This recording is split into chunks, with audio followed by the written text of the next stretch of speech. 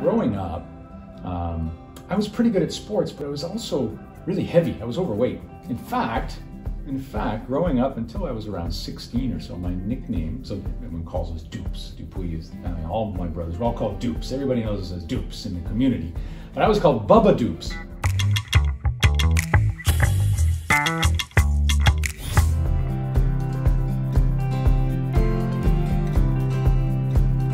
Thank you so much for taking the time to be here this morning. Well, thanks for having me, Lance. Your book? Yeah. That's all right. Yeah, yeah. Is that your first book, or do you have other books as well?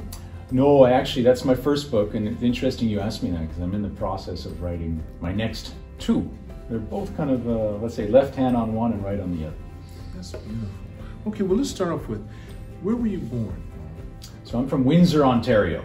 Okay. Which is right across the border from Detroit. It's actually a little known fact. It's one of those nice trivia points that Windsor is south of Detroit. In other words, to go to the US, I have to drive north. It's the southernmost city in Canada. It's south of Detroit. Yeah. So Ontario kind of dips down. That's right. And to go to Michigan, to go to Detroit, across the bridge or through the tunnel, you have to drive north. So I always tease my friends from Michigan that I need to go up north to Michigan. Yeah. So what were you like as a kid? Do you have a lot of siblings? I've got two brothers, so I'm the middle son. My older brother, who's a police officer, just retired in Windsor. My younger brother's a firefighter. How many years difference? 3 years. Excuse me. So we were, let's say a typical, boy home in that we were all into sports. And being Canadian, we all played hockey. Hockey was our life in the winter. Baseball in the summers. Really active home. Right. Mom and dad? Yeah, Dad was a teacher, high school teacher. What did he teach? He actually was the head of the religion department at Southwestern Ontario's largest Catholic high school. So I grew up in quite a Catholic home. In spite of my name, very French-Canadian name, Dupuis, I actually don't speak French. My mother was from Italy, originally from Venice, and my dad was half French, half Italian. Okay. Hence the Dupuis name, but actually our home was quite Italian. So my mom was also a teacher, but then she stopped working when she had her boys. Is that right? So your mother and father still? No, they both passed away during my time actually living in Japan, and unfortunately I was able to be there with them. But yeah, a very warm home. You said you were able to be with them? Yeah, I was able to be back with my parents, which is always a challenge when you're living abroad, Lance, but in our community here, especially not only in Japan, but anyone who's an expat or living abroad, it's always that thing that pulls at you. But I was really fortunate to be able to get back. How old were your parents? Both in their, both. Father was mid-60s, mom was in the early 70s. Well, they passed at the same time? No, there was a gap there. Yeah. Okay. And who went first? My dad. My dad passed away first. Yeah, and that was quite a moment. I think. I'd say especially when you talk about the father-son relationship, it's a tough moment in life. It's a real turning point. And you realize the responsibility, and you also kind of get reminded of mortality when you lose your parents. And you had to be there with both? Yeah. Going through. That's interesting. Did your father serve in the service? No. But he served in a different way. If we talk about service in the community, he was really an active member in the community. He was a well-known guy, and he wasn't well-known because of any, let's say, political affiliation. It was just because he was a connector. Okay. He was a vivacious, outgoing fellow. And everybody knew my dad, and he was so proud of his family and shared stories with me. He was just a good connector, and I learned a lot of things from him. He was a real Italian. Yeah, in that way, you're right. He was really Italian, yeah. And very optimistic. Was he? Full of energy. Well, that's good. Did you think he had a favorite among his sons? Well, that's a tough one. I would say my dad, no, he was pretty, I think he had no favorites, but all 3 boys were his favorites. But the joke in my house is that I was always the favorite of my mom, as being the middle child. You were? Yeah.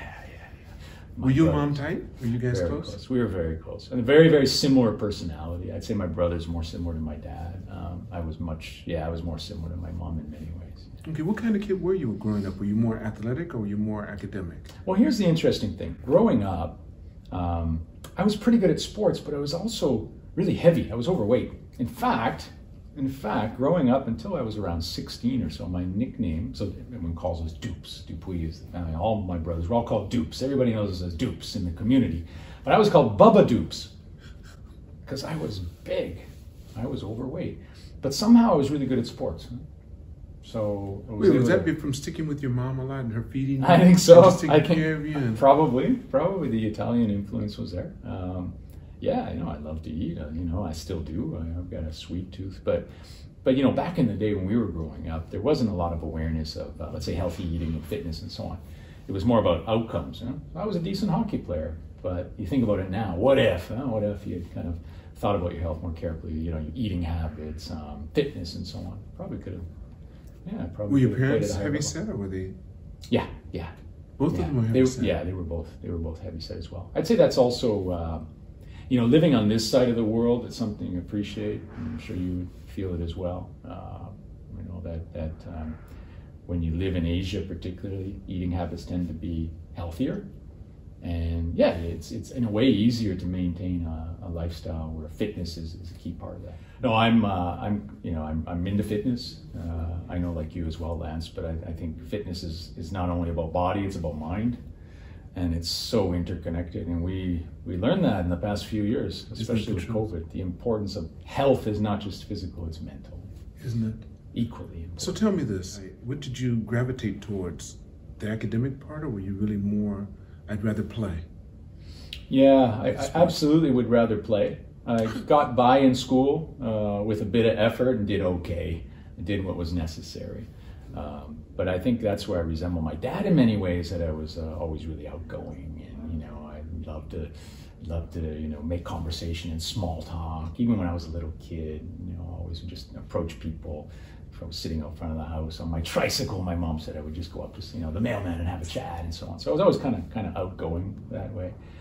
In school, I did better in the subjects that were, let's say, not related to science and math and so on. Probably better. So do you have any that you remember really enjoying? Yeah, I really enjoyed anything related to human stories. So English literature. In my high school in Windsor, we had a great course. It was Human in Society, basically the early roots of sociology, right? And you learned about,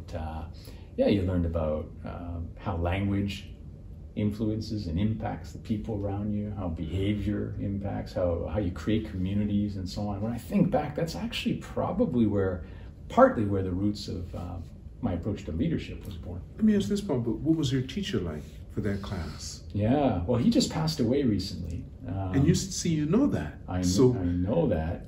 But that tells me that you kept in contact with him, and he was probably very influential in your life. And if I asked you how many teachers inspired you in your life, how many inspired you? There are 3 that are absolutely top of mind. And let me tell you a story now that you bring that up, and I haven't really shared this with many people. So I was back in Windsor a couple months ago, and I told you earlier about, you know, this thing about you hit a certain stage in life, you think about mortality, and you realize that at one point we are next in line. And that's the circle of life, the natural circle of life. And I was going back to Windsor for a visit, especially after going through COVID and all the challenges that I've encountered, we've all encountered, and certainly we'll talk later, I'm sure I was in India and really tough times.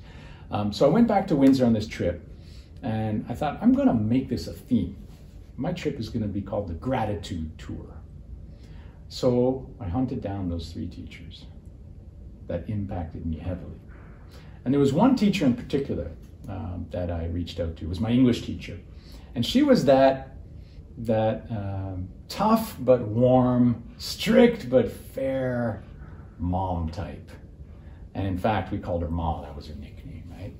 And so I small town, everyone kind of knows everyone. I managed to get her contact info. So I gave her a call. Now I'm calling this teacher after not having seen her, spoken to her in probably 35 years. And I said, "Hey, Ma, it's Paul Dupuis calling."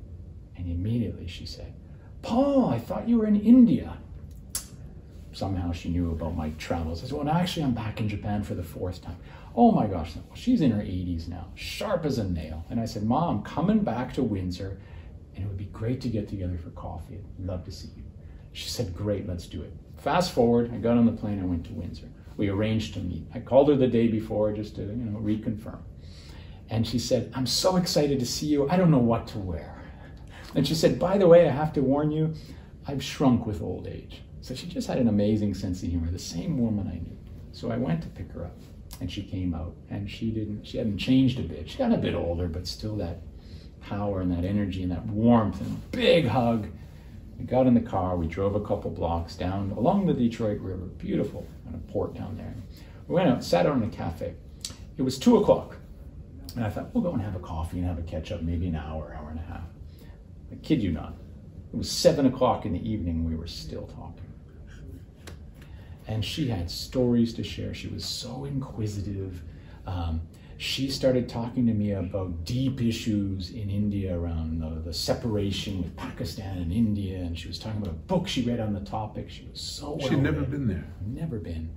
Wow. But so well read and aware, and she knew a lot about Japan. I thought, this is so inspiring. I thanked her for the impact she had on me and the lessons she taught me, both in the classroom and out. And then I dropped her off at home, gave her a big hug and said goodbye. I continued on my journey, met a couple more teachers, similar kind of stories.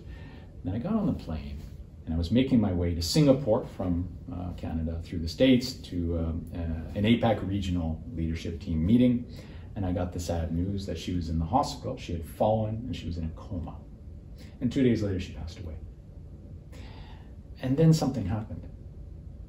I got several emails from friends and family members of Mom saying that, Paul, after you met her on that afternoon for coffee, she sent us all emails, long emails, talking about your conversation and how proud she was of you. And that was the last email that they all received from her. And I thought, first of all, I'm so lucky to have seen her, the Ma that I knew, the vivacious, energetic, warm, loving teacher that impacted me so much. And I was also really grateful that I was able to go and look her in the eyes and say thank you. So I encourage everybody to, go on a grateful tour once, push pause and look back and go say thank you to those people that have helped you along your journey. There was another teacher who I saw, and his wife as well. My parents were good friends with them, and so I went and saw them as well, and the same thing. And this is also a teacher who helped me through that final year of high school. You talked earlier about, did you do well in school? I just got by. I was student council president in my last year in high school. So that means you were involved to be able to. I was in the student community. body. Yeah, I was active. Was it a big school? Or was it about 2000. A Catholic school. Catholic school. All 2000. boys. No. It was co-ed. Co-ed. Yeah, co-ed. Okay. 2000 plus, big school, by let's say Canadian. That's a big school. Catholic school standards.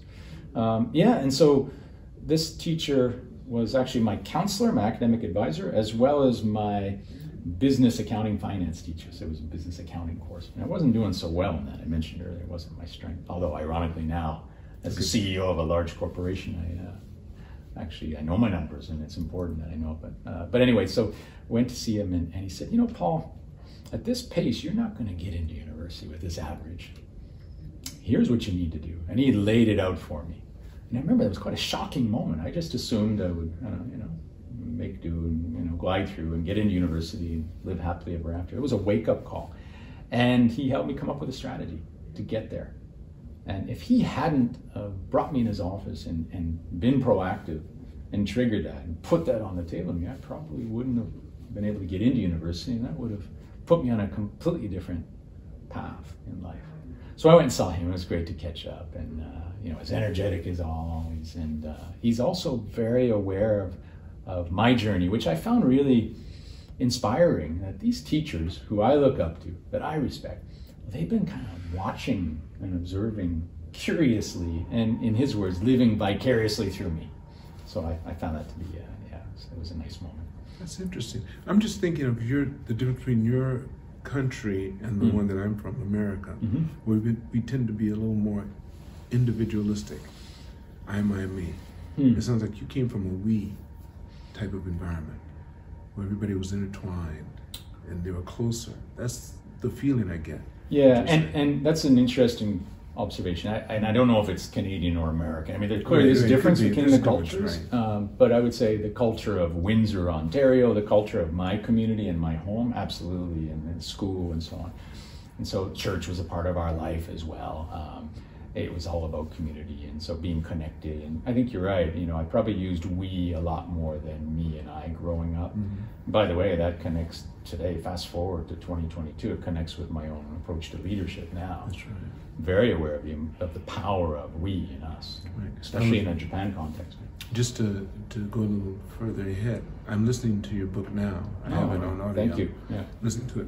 I love motivational books, especially when they're about leadership. Which yours is good.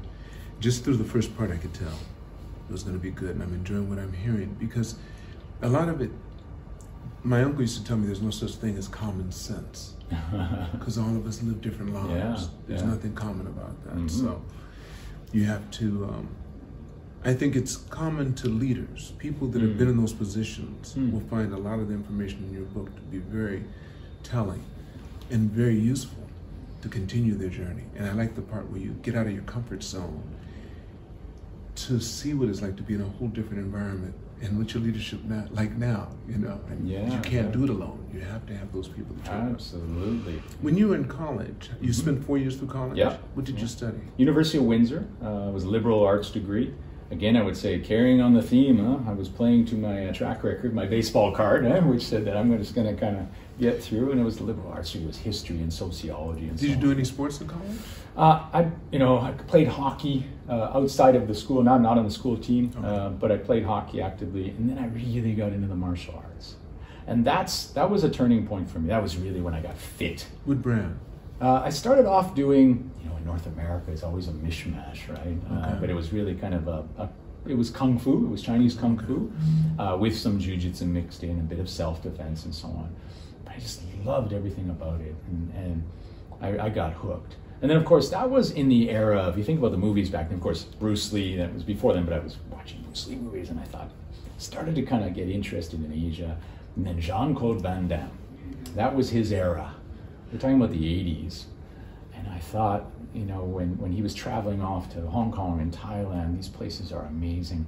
I have to go there one day. And I didn't know where there would be. So you're 19, 18, 19? 20, yeah. 20. Yeah. And that had you traveled at all prior to that? Not at all. I didn't have a passport. I was a born and raised Windsor boy. I think the furthest I might have been to Toronto once, but of course, to Detroit. And, You went up to Detroit, right? I went north to Detroit, and the joke is that the best thing about Windsor is Detroit, because I was a hockey fan. I've got my Red Wings there, and I watched them win Stanley Cups. Of course, the Pistons and the Tigers, Lions, so on. Huge Michigan Wolverines fans. We have season tickets to this day, more than 50 years.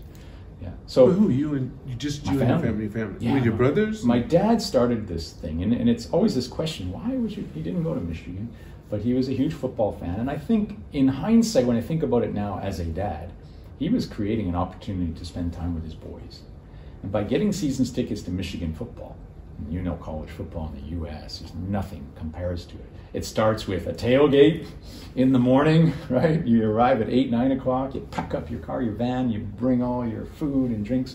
And then in Michigan, what they would do is they would rope off the golf course next to Michigan, the big stadium, the big house. And you would park there. And then on the fairways, they would have pickup football games. So you just show up and play football with whoever's there, tag football kind of thing. So then, that becomes a community as well. Because every Saturday when you go, you get to know everybody. And it's friendships built in this. So growing up, in a way, I kind of grew up around Ann Arbor. And we still have the tickets. My brothers still have them. They're doing the same thing with their families. Whenever I can go back with my boys and my wife, we give them that experience as well. So, yeah.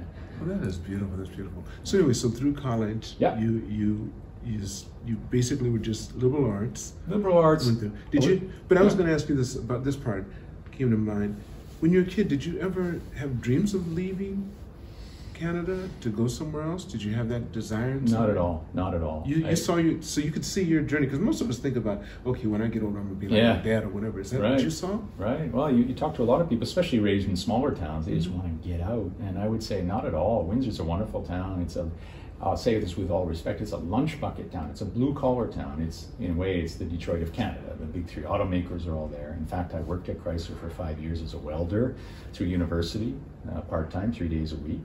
That's how I paid my way through university and learned some amazing lessons there, of course. But no, I never had a desire to leave. In fact, that's kind of that one mysterious question is warm, loving home, nice community. I knew everybody, and my friendship, my network, everything was there. Why leave? But I always had this innate curiosity about the world. And I would say, again, it probably was triggered by my interest in the martial arts. That was the first... Van Damme's the one that got you to leave. That was the first reason to get on the plane, yeah. You saw yourself in him, you said, oh, man. Well, yeah, I mean, he was the ultimate definition of cool in the 80s, right? But, I remember, Lance, I'll never forget. So it was 1989, and it was getting close to graduating from University of Windsor, thinking about my life ahead. And I knew I wanted to go to Asia just to experience it. There's something called a working holiday visa that Canada has with a number of countries. A lot of the Commonwealth countries would have it. And Canada and Japan had this relationship where you could show up in Japan with no job, but you'd have a 6-month visa that would allow you to work. Okay? And vice versa, Canadian and Japanese can go to Canada. So I heard about that, so I went to the public library. Back in the day when there was no internet, if you wanted information, you went to the library. If you didn't know the Clark catalog, you couldn't get anything. Yeah. I went up to the kind lady behind the counter at the Windsor Public Library downtown, and I said, can you point me in the direction of the Asia section? And she looked at me with this kind of, quizzical look in her eyes, saying, Asia? Let me look that up. And she flipped through the card. She said, it's on the 4th floor, back corner. It's on the way. So up to the 4th floor I went, back corner, sure enough, top shelf, there were books on Asia, and there were Lonely Planet guidebooks, those touring guide, for tourists. So I pulled one off on Japan, Taiwan, Korea, and so on. And I remember sitting down and I opened up the Japan book, big, thick, Lonely Planet. I opened up, and the dust flying off the book. Probably nobody had ever opened up this book before. And I was flipping through the pages and learning about Japan. I knew nothing about Japan. And I saw Hokkaido, kind of like Canada. Mountainous, cold in the winter, snow. I saw Okinawa, really interesting, tropical, American military, heavy presence. I'm learning a little bit about the history, didn't know much about that. Tokyo, fashionable, the center of politics, international, expensive, busy. Then I came across a page on Osaka, and it was a photo of Dotonbori Bridge in Osaka, which is right down in the main downtown of Osaka.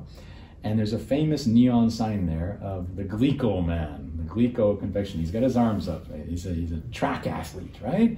And I saw that, and then underneath that photo it said, people in Osaka are merchants. It's a merchant town historically. They love their food, they love their sports, they love to laugh, they're warm-hearted, and they speak their mind.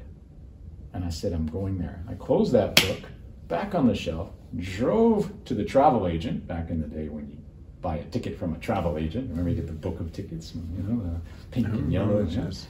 And I said to the lady, I'd like a ticket to Osaka. And again, she looked at me, Osaka. No, you're out of college now. I'm about to graduate. You're about to graduate. Getting ready to graduate, yeah. And I said, I'm going to Osaka. So I bought the ticket. So I took my life savings. I sold my car, bought the ticket with the proceeds from the car. And I took my life savings. I had about 25,000 yen left after I bought a suit, my backpack, and everything I needed to go. What about your discussion with mom and dad? Oh, yeah, mom and dad knew that. I was the middle child. I was always going to often do something. Because as long as the oldest and the young, the middle child syndrome has more leverage. I had planted the seeds that I was going to go somewhere, and they were fine. They were fine. In fact, they encouraged me. Little did they know, or I know, that it would be a lifetime adventure. So off I went to Osaka. My first day in Osaka in September. How old are you? 22. 22, okay. I had nowhere to stay. Didn't know anybody. Didn't speak a word of Japanese. Had never seen a Japanese person. Literally knew nothing. You had never seen a Japanese person? No, growing up in Windsor, I'd never encountered a Japanese person. Okay. So, and I had nowhere to stay, so I slept on a park bench in Osaka, which back in the day, anyone who knows Osaka will know this area called Tennohzu, Dobutsenmai, Nishinari. It was kind of considered the slum of Osaka. And that's where I began, with my big red backpack with that Canadian flag sewn on by my godmother. She sewed it on there for me before I left. And that was my pillow, and that's where the Japan adventure began. My goodness. So how long did you stay from that time? That time turned from 6 months to 5 years. Did you meet your present wife within that time? I met a girl, and you know what happens. You know? Well, how long were you here before you met the girl? Actually, shortly after I arrived, yeah, I'd met her, and we were friends. Of course, I was into Japan. I was into karate. My whole life was, I found that You dojo. changed from kung fu to karate? Yeah, I came to Japan. I thought I would do something traditional, and so I found a dojo that was Goju-ryu karate do. Go is hard and Ju is soft, right? The hard. And so the original, let's say Okinawan karate, and I absolutely loved it. And I also did Aikido as well. So I trained pretty well every night, and that's where I learned Japanese, by ear. So I actually, one word at a time, and and again, community, the power of community. Tell me this: had you gotten lean by that time already? Yeah. So you did that while you were in college. I did that. I did martial arts. It wasn't karate, but it was martial arts. So I had a background in martial arts. And you met your wife within what, a year of being here? Yeah. And you guys dated? How long was that? Yeah, we dated for quite some time. Actually, we dated for, a few years before we got married, yeah. Were the parents good? Yeah, they were great. In fact, the funny story there is when I actually met her parents. So she's the youngest of 5 kids.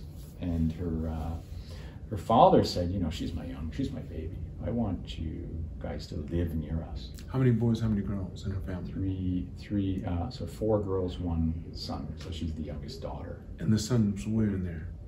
He's the second oldest. Wow. Yeah. So he wanted her to stay there. The others were gone. Well, they had married and gone on living around in the area. They were all in Kansai. Okay. But anyway, he wanted his daughter nearby. And so I jokingly said, it was a very tense moment as I'm asking for permission to marry a daughter. A very tense moment. I said, oh, okay, well, then we'll live with you, jokingly. And he said, great, done. And you did? We did. We lived together for 10 years. And I think about it now, it's funny, but it was the best thing we ever did because we ended up, of course, having our first son, living with grandma and grandpa. Wonderful for the kids, for us as well.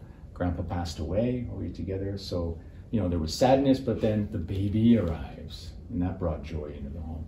And then grandma was part of our lives. So both of my boys were very lucky to grow up with grandma nearby. And once I see it, and you can really see folks who have grown up around grandparents. They have a certain perspective on the world. They have a warmth that I think comes from that influence. And my boys were very fortunate. I'm fortunate. We had that. Are your sons still here? Time. Yeah. Well, actually, my older boy's here in Tokyo. So he's had quite a journey. Yeah. He was with us when we lived in Singapore for a time. Then we sent him on a summer program to Hawaii Preparatory Academy on the Big Island. A Canadian boy, born in Japan, a mom from Japan, and he wanted to go on this summer program. Okay, we'll send him on this summer experience. He came back, he said, Dad, I love this school, I want to go there full time. And of course, I thought, you're nuts, yeah. First of all, with whose money? That's one big question you would ask, but it just was never on the roadmap in my mind for my son to go off to Hawaii to high school. But we made a deal, and the deal was simple. A deal that I didn't think he was going to be able to deliver on, but he ended up delivering. I said, you get all A's this year in school, and I'll send you. His senior year? Yeah, and this is a kid who never got all A's. So to all the parents out there, be careful when you make a deal with your kids. About something they want, especially about something he wanted. And by the way, I'm so glad he did. And he did, yeah. And we sent him to HPA on the Big Island. I also got to visit him. He played football there. He was captain of the school lacrosse. Is he big? Team. Is he big like your family? He's let's say he's well built. Yeah, okay. He's in good shape, fit. But he was captain of his lacrosse team at HPA. It's a bit of the Canadiana in Hawaii, which I found kind of funny. So he went there, and then now he's back in Tokyo working full time. But he went to University of Victoria on the west coast of Canada, studied business, and he's here now. Absolutely bilingual, global citizen. And I think about the version of him compared to when I was his age, and what a different life he's had, but so much convergence too. What was your job during the time he was in school? What were you doing then? Yeah, so I was in, at that point, when I was in Singapore, I was head of a subsidiary of N-Japan. N-Japan is Japan's largest job portal, job site. It's listed on the Tokyo Stock Exchange. They had acquired a company I had been working for before, Wall Street Associates, which was a recruitment company. And they asked me to stay on and lead the global expansion. So I moved to Singapore, started up the operations there. It's now called N-World. And then I was also looking at M&A opportunities across Asia. So name the Asian country, I probably traveled there to investigate M&A opportunities. And then back to Japan, and I joined Randstad. That was the first time I was in Japan with Randstad, 2013 to 17, as one of 3 managing directors. Your wife ever work?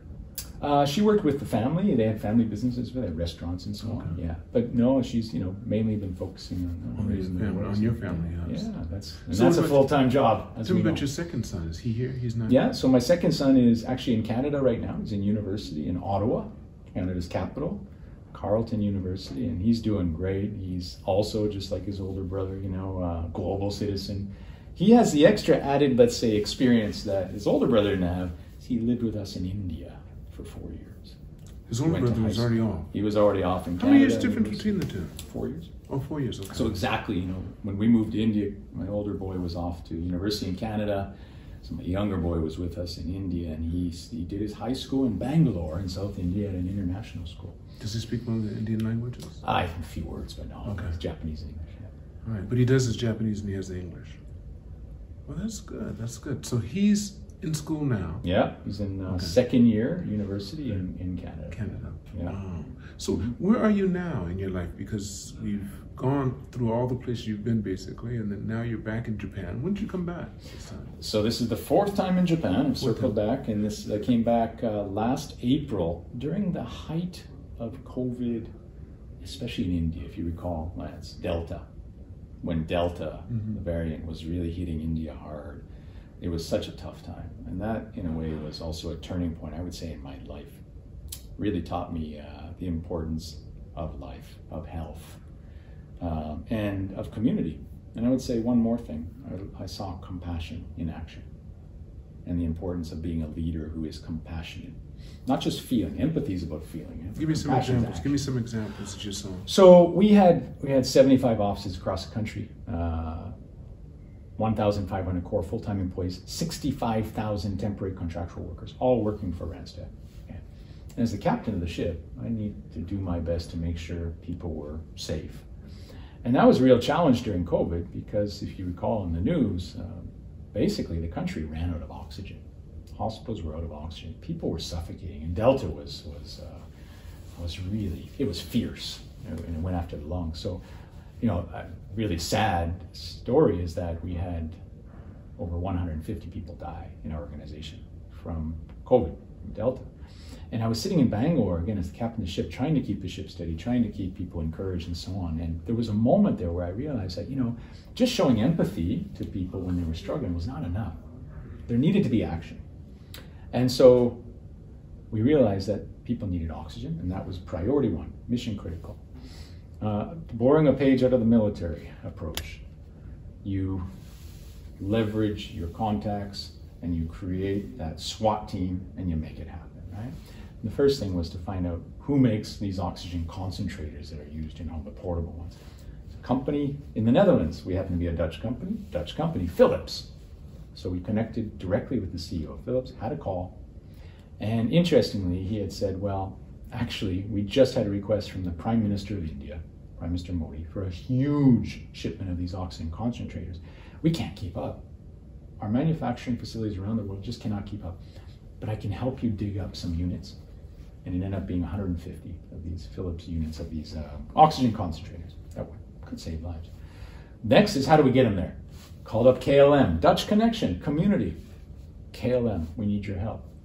They jumped in and they supported to send these, to expedite these machines. Next, in this supply chain, back to the SWAT team, when they arrive in India, they need to get through customs. So we went down, we met the commissioner of customs. Now, India is a different place to get things done. It's about connections, but it's also about incentives, or we don't play that game. So we explained the situation, and they agreed to expedite processing of these units. Within 3 days, we had 150 units in India, and then my team on the ground, our supply chain team, our procurement team, picked these things up and brought them directly to the homes of our colleagues across the country, and we literally saved lives. And that was the revelation of the role of the leader, especially in times of crisis, not just to feel, but to do, to take action.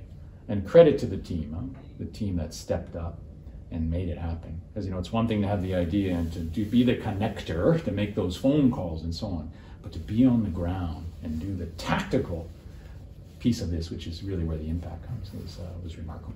Did you always want to write a book? Had you ever thought about it? No, was there somebody who spurred the idea and got you off your tuition, decide I'm going to go ahead and put pen to paper and make this happen? Got prompted. Another lesson, when someone you respect makes a suggestion, you know, think about it. So it was actually right here at the Tokyo American Club, believe it or not. I was having dinner. I was back from India visiting at Christmas, and I had dinner with a very famous Japanese author. His name is Ken Honda. Honda Ken. He's written over 100 books, very well-known guy. And I've known him for a few years, and we were having dinner, and he said, we're chatting about my journey, and so I said, you know, Paul, you need to write a book. And it was the first time in my life anybody had said that to me. Period. That's it. He said, you need to write a book. I said, Ken, I'm not a writer. My first reaction, I'm not a writer. You know, I'm a CEO of it. I'm not a writer. No, Paul, that's not the point. You have a story to tell, and you need to share your story. I said, okay, well, thanks, Ken. And then kind of, you know, left that dinner, and it was on my mind, but I hadn't thought about it. A couple of days later, I came across a quote from Richard Branson that said, if you've lived an interesting life, it's your duty to share your story with the world. Write a book. And I thought, wow, okay, that's two. And then I was at London Business School doing some executive training on transformative leadership. They assign you a coach.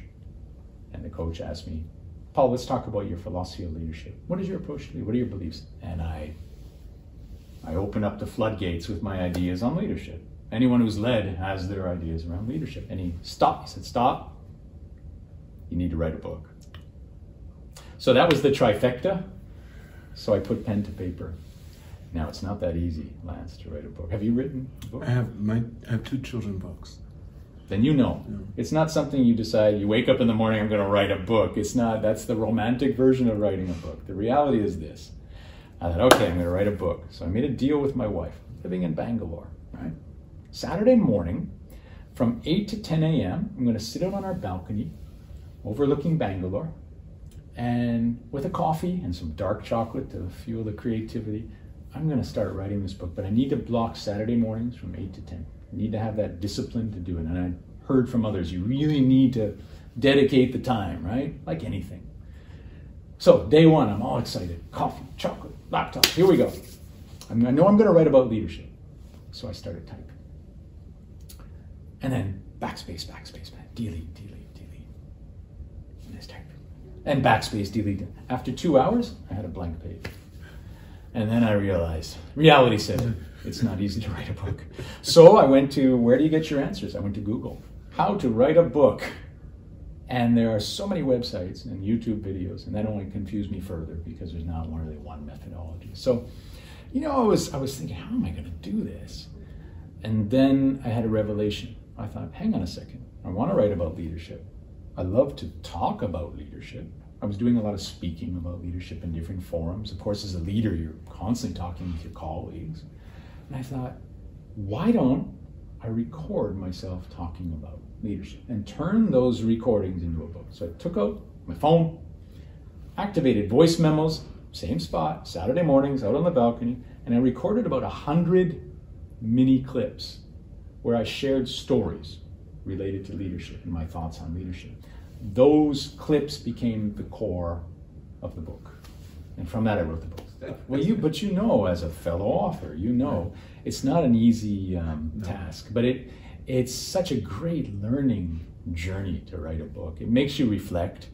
It makes you rethink. You realize the importance of language, of the words we use, and I'll take it back in the leadership framework.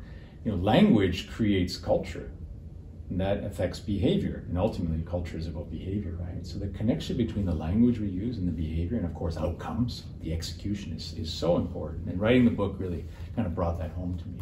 That's wonderful. That's wonderful. So you have another book in plan? I actually have 2 on the go right now, but there's one that's... 2? Yeah. I'm kind of flip-flopping back and forth. But one is, let's say one is the front runner. And without kind of revealing too much about it, It's not a book on leadership. It's a book of small stories, we'll call them vignettes, that have a message, a really important message. And it's based in this notion of empty your cup. Bruce Lee talked about the best way to learn, to grow, to take on new skills and so on is one cup at a time. Every day you show up with an empty cup. It's that Shoshin mind, right? The beginner's mind.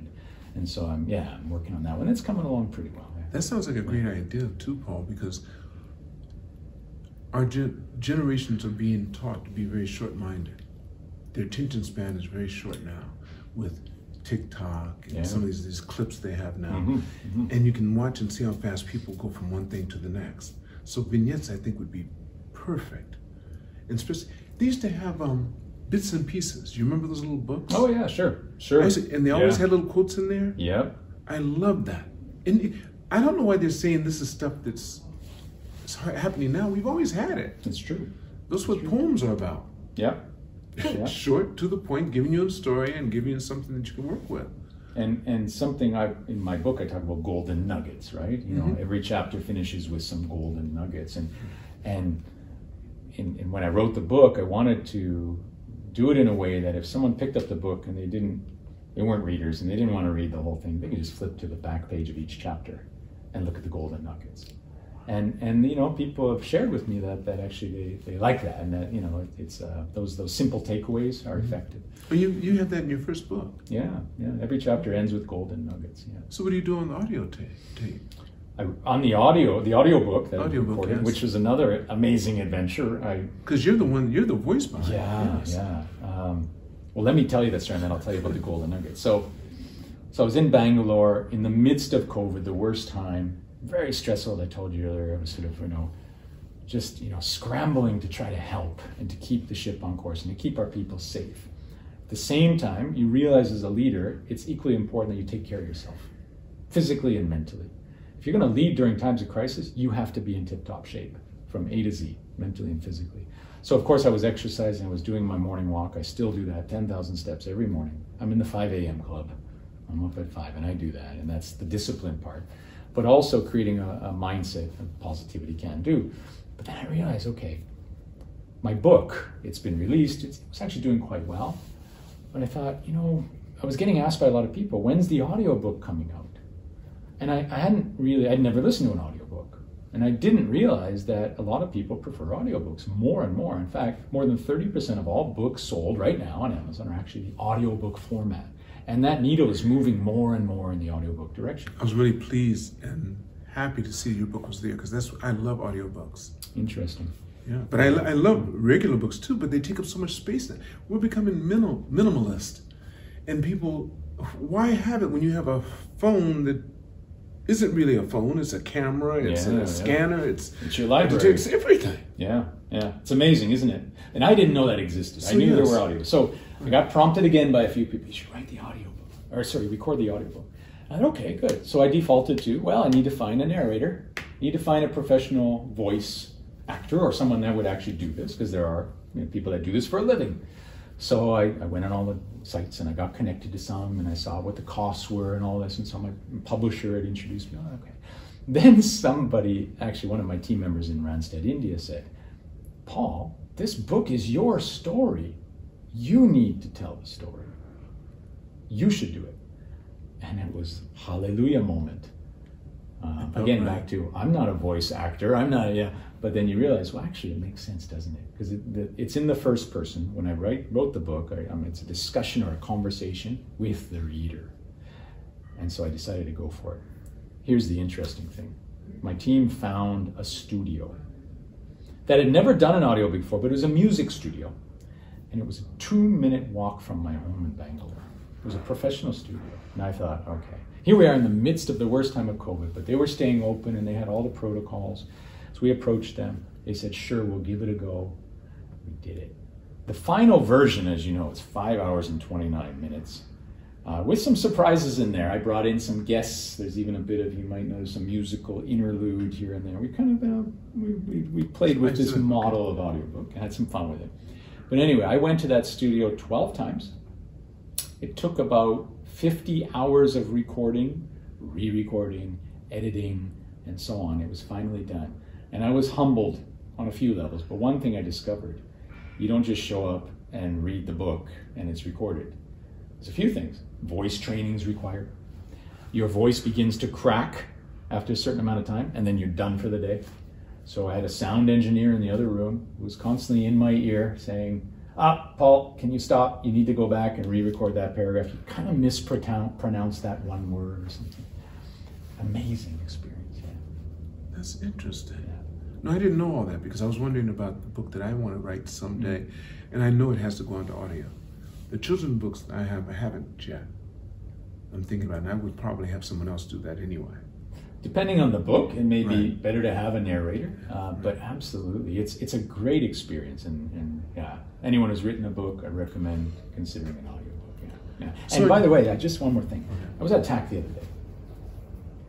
Coincidence, I don't know, but I bumped into two people that I know well, randomly in TAC at two different times, and they both said exactly the same thing to me, with their earphones in. Hey, Paul, I was just listening to your audiobook when I was up in the gym. A few minutes later, I was coming around the corner, getting a coffee. Hey, Paul, love your audiobook. So it's amazing, huh? That I think there's a bit of, let's say, evidence that audiobooks are becoming more and more popular. They most definitely are.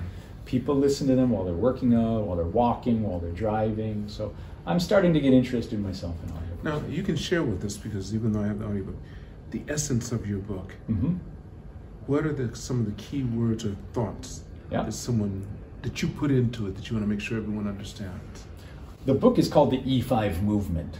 So even within the title, you see there's something. There's 5 E's, right, of leadership. But also movement is a key word. I absolutely believe that exceptional leaders, whether we're talking about business, sports, politics, education, doesn't matter the arena, exceptional leaders create movements. They trigger movements. They influence action, which leads to movements. They create movements, right? And so that's why the E5 movement. It's a formula of sorts, but it's not a one-size-fits all. We all have our version of leadership. It's my personal version, and it's 5 E's. It's actually built on the back of other leadership models that have been out there. Isaac Newton said, "We see further when we stand on the shoulders of those who walked before us." Stand on the shoulders of giants, right? So Konosuke Matsushita talked a lot about empathy. There's 1 E. That was core of his message. Fast forward to Jack Welch. He had his ABC player. He had his 3 E's. Bob McDonald from P&G had his own version of the 5 E's as well. And there were others. So I crafted my version based on my experience, built off the back of other leadership models. The first E is envision. Create a vision which is rooted in the why, not the what, not the how, not the when, not the outcome. The why, purpose. We've been reminded of the importance of purpose, especially in the past few years with COVID and this new world. Start with the why. Great quote from Jim Rohn, the author. When the why is clear, the how is easy. Get the why right. Start your day with why. Okay, the vision is clear. It's compelling. Next, express. And we're in a new world. Even what you're doing now, Lance, with this podcast. This is the omni-channel. The way we communicate now as leaders is very different than, let's say, back in the day. It's important to employ and engage all channels to connect with people. So that's the express element. Make sure you're using all the channels you have to connect with people and get that message into their minds and into their hearts. When you do that, the third E comes, excite. People literally start to lean in and they want to be part of it. They're raising their hand. How can I be part of this? They have ideas. When the excitement starts to come, it leads to a moment of truth. And that's the fourth E, enable. Leader as enabler. And I think that's where I'm at in my own leadership journey. Create an environment where your people can shine, where they can take risks, they can experiment, they can be the best true version of themselves. Enable. And then, by the way, sometimes enable means getting out of the way too, as a leader. Let them be, let them fall, let them explode. And then the final E, and this is true whether it's sports, politics, business, military. Final E, the ultimate measurement until the end of time will be execute. Execution. Bringing that vision to life for measurable impact. And so that's the model I talk about, but I frame it in stories. I promised myself when I wrote the book, I would not have any algorithms. There would be no 9-box charts. it would be based in stories, not theory, but based in real stories supported by that. And largely from my own journey, but also I refer to everyone from the Beatles to Gandhi to, again, Matsushita to the Japanese women's soccer team, Nadeshiko, to the Toronto Maple Leafs hockey team and their coach and everything that happened there. So a lot of stories that come together that support the model. Before I end the podcast, I have a question I ask all of my guests. If you could go back in time and talk to the 20-year-old Paul, what advice would you give him? Great question. I'd love to go back and talk to that guy. First, I would say buckle up. Buckle up and enjoy the ride, which I think I've done, but I would even, fuel that fire. And secondly, I would say, ask for advice every step of the way. Because it took me a long time to figure out that when you ask for advice, you get stronger. It's not a sign of weakness. But when you're younger, if I look at my 20-something-year-old self, I knew everything.